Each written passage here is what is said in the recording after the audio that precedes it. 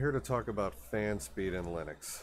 Fan speed in Linux has always been an issue for me, but I use both Windows and Linux.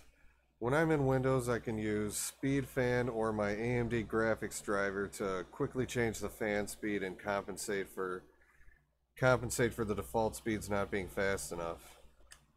But I've never had that advantage in Linux before, but I do now because I beat my head against the wall for 3 hours today to find a solution to this problem, finally, for AMD and for Nvidia people.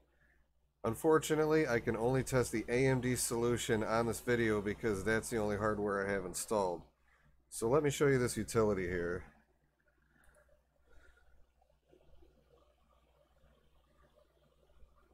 Check out my fan speed up here.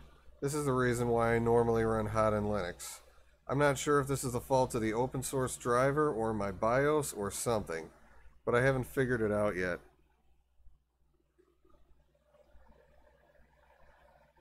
You want to click on fan control down here and then click on fixed.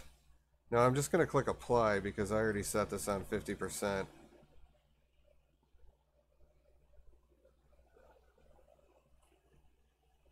Oh yeah, I can see the difference already.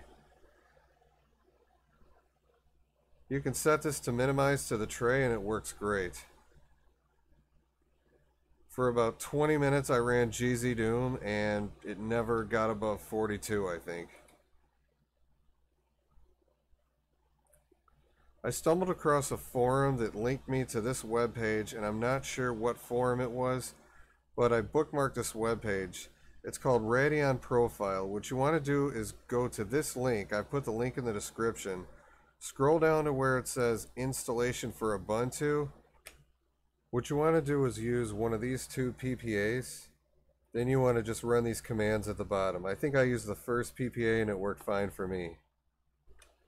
I've been looking for something with a nice graphic user interface that I could use in Linux. I also stumbled across this tool, so if you happen to have an Nvidia card, you can just go to this page, and I'll put this link in the description as well.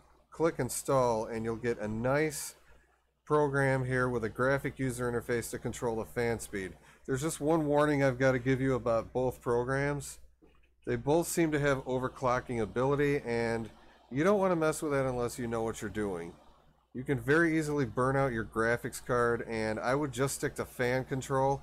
If you stick to fan control only, it'll be completely safe.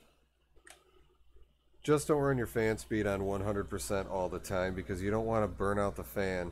I run mine on 20% when I idle and 50% when I'm gaming. Anyway, that's all I've got for you. Thank you for watching, and I'll see you in the next video.